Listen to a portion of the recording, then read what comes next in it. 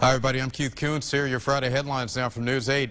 A new Fairfield father very thankful to be waking up with his family today.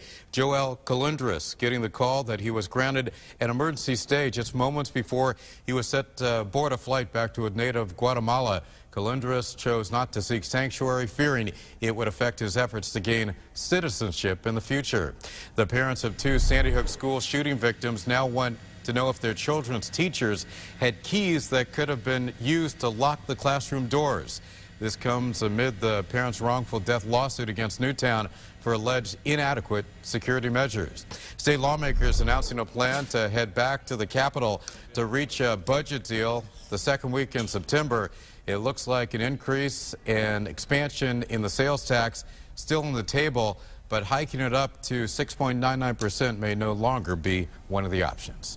That'll do it for now. Be sure to stay with News 8 and WTNH.com. Have a great day.